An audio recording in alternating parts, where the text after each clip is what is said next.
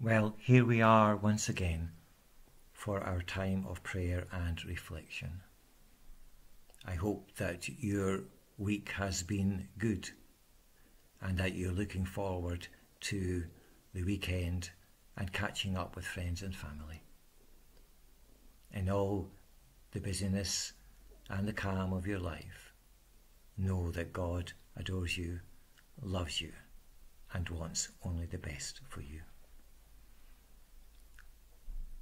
Our reading is taken from John's Gospel, chapter 13, verses 34 and 35. A new commandment I give you, love one another. As I have loved you, you must love one another. By this everyone will know that you are my disciples, if you love one another. Amen. Do you think that sometimes we overcomplicate things? I know I can. I did. As a technical manager and analyst at a big bank, I would hunt down the last anomaly, the 1 in a million outcome.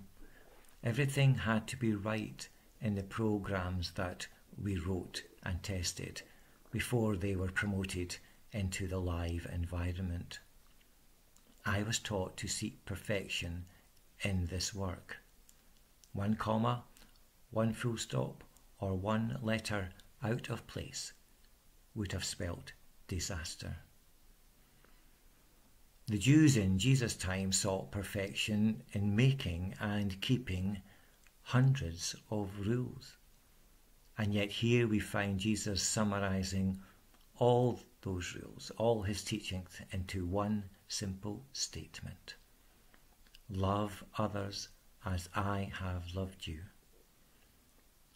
Burt Bacharach wrote a song, What the World Needs Now is Love, Sweet Love. And I agree with that, so it does. But not the romantic love that sets the heart aflutter. No, the love that Jesus is referring to is the same sacrificial, caring and compassionate love that he himself demonstrated each and every day that he walked the earth. It is a forgiving and unconditional love which loves and loves and loves. It is sufficient to teach about God's unconditional love. We always have to do that. But when we put restrictions on the kind of love we have for each other, then that's not God's unconditional love. A love that loves, if you will do this for me, or you will do that for me, is no love at all. Unconditional loves because it does.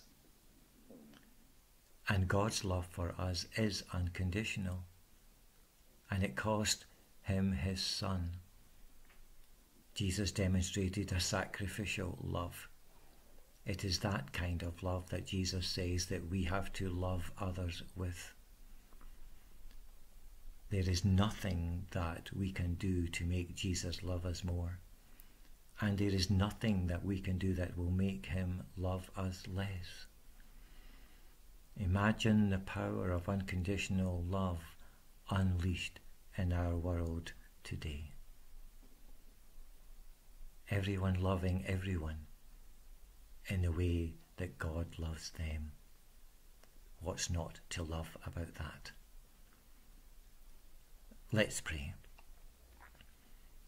Almighty and everlasting God, Architect of the universe and lover of all, we come to you this day in anticipation of all that your love can achieve.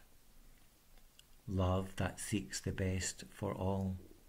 Love that seeks the lost and brings them home. Love that forgives and forgives and forgives again. Love that consoles the bereaved, heals the broken-hearted, that can turn despair into hope and rise us up each new dawn. Lord, love is the key to all that you are and all that we can be.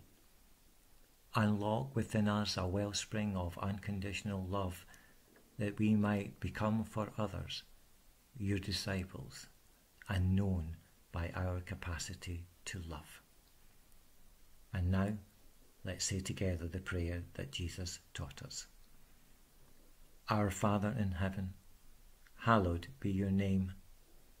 Your kingdom come, your will be done on earth as in heaven. Give us today our daily bread. Forgive us our sins as we forgive those who sin against us.